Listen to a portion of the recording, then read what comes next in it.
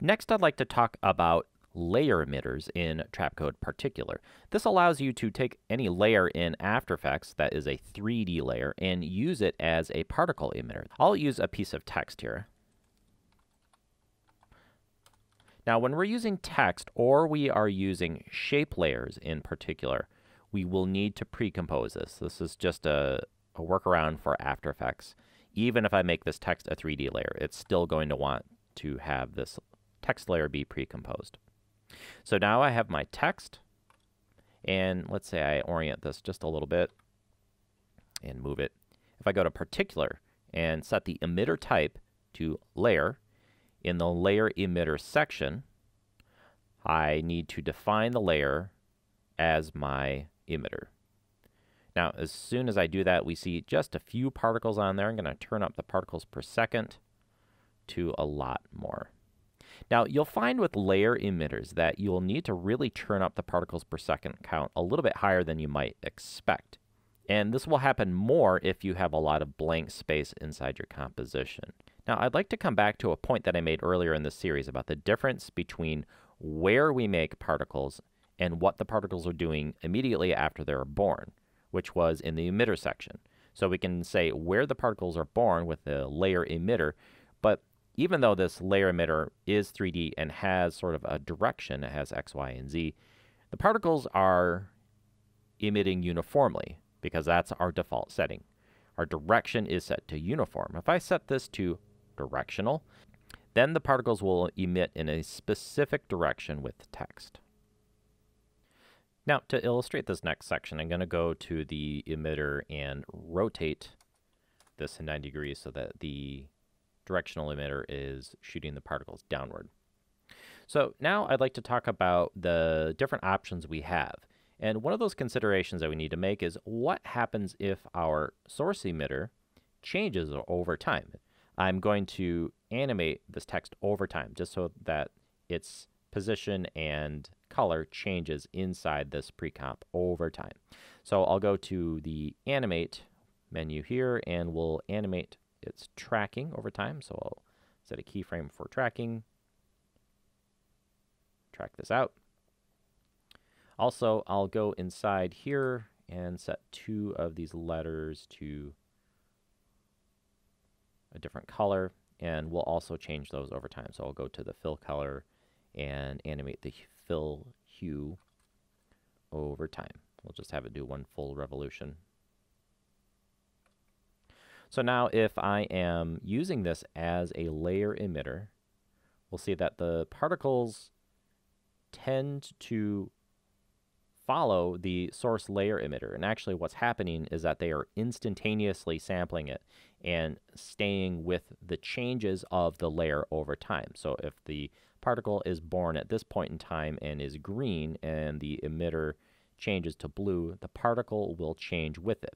Now it is inheriting the particle color from the source layer because our default option here is to use the RGB color of the layer source. But we want to talk about the layer sampling. So the default option is to use still, and this is exactly what it's going to do. The particles will instantaneously inherit changes from the source layer, including if it disappears. So if I go in here and trim this down, let's say I trim this layer just after 3 seconds, and we scrub forward. When the layer disappears, the particles disappear. So let's set this to particle birth time. Now, what we'll see is that the particles inherit properties from the source layer at its time of birth, and it will retain that property over its lifespan.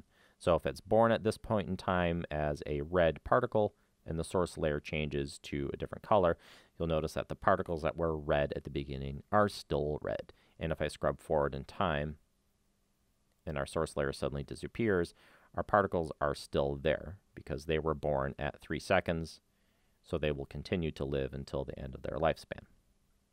Our last option is current time, and this is actually more of a legacy thing. You might be wondering what this is, and actually you'll see little difference between current time and still, but like I mentioned, current time is the old method. This is actually how particular used to be.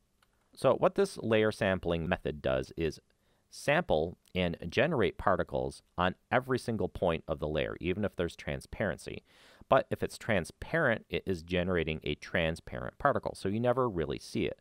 This makes it easy for Particular to generate particles without having to search internally within the image to find where the image is or isn't. It simply generates particles everywhere. Now, this doesn't really cause a whole lot of problems until you use something called the aux system. So this is getting ahead of ourselves, but the aux system turns our main particles, and these are our main particles right here. This turns our main particles into particle emitters themselves. So any of these particles in here will become particle emitters as I turn on the aux system. Now, if I am generating invisible particles, the aux system will generate particles from all of those invisible particles. The aux system does not properly inherit that transparency from those particles, and it simply becomes a very inefficient way of sampling the layer. So in short, the current time setting is more of a legacy thing. You won't see much of a difference, but you will run into problems if you're using the aux system. This is why the new default is the still option. But particle birth time is also very, very useful if you'd like to make changes to your layer source over time. Now, there's lots of other options in here to have the properties of the source layer drive different properties of your particles. You can have the lightness drive the size of your particles. So I've got white over here, which is going to drive larger particles, and then the area where I've got darker colors or darker lightness, we have smaller particles. Or we can have things like the lightness drive the velocity.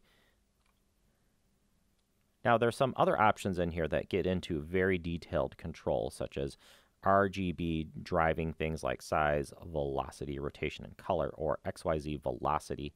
This is essentially working as a motion vector where red corresponds to X velocity, G corresponds to Y velocity, and B corresponds to Z velocity.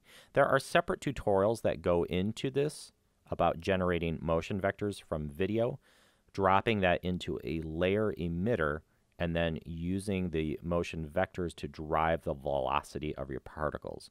If you look up motion vectors with Trapcode Particular, you should find tutorials that cover all about using motion vectors from your video to map RGB to XYZ velocity. So let's apply what we've learned in a practical example. And what we'll be doing is taking an image, in this case text, and have it dissolve away to particles. This is something that just about every motion designer has to do at some point in their career, and this is very possible in Particular.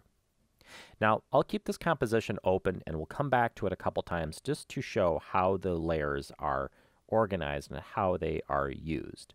It's not very complicated, but there's some specific setup in here that we'll be doing. But first, let's just jump in and create our composition. So this will be, I'll create a layer for Particular and apply Particular.